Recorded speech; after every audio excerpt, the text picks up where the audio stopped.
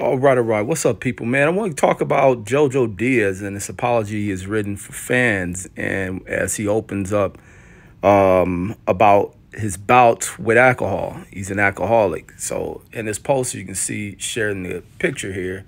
He says, "I'm sorry to all my fans that have been rooting for me. I feel like I let you guys down. These past few years, I've been an alcoholic. It's been killing me. I'm trying every day to fight the urge and stay away from it. I want to express this and share this to the world."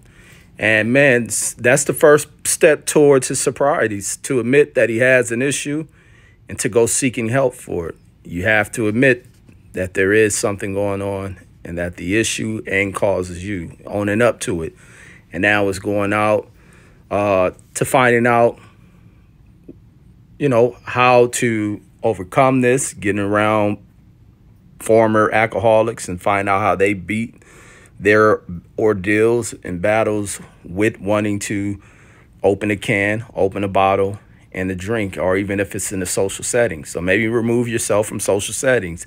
If alcohol is involving the party or wherever you're at, to where people always find the need to want to drink, maybe you shouldn't attend that until you find out that you can have self-control over what you do.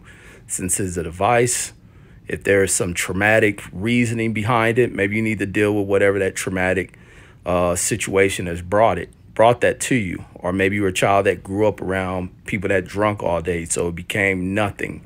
It's become normalized. So you seeing it and accepting it as a problem, I think it makes for the battle to become more accomplishable to be able to overcome that. So hopefully you overcome that. But as far as where he goes with boxing, I think he's past that.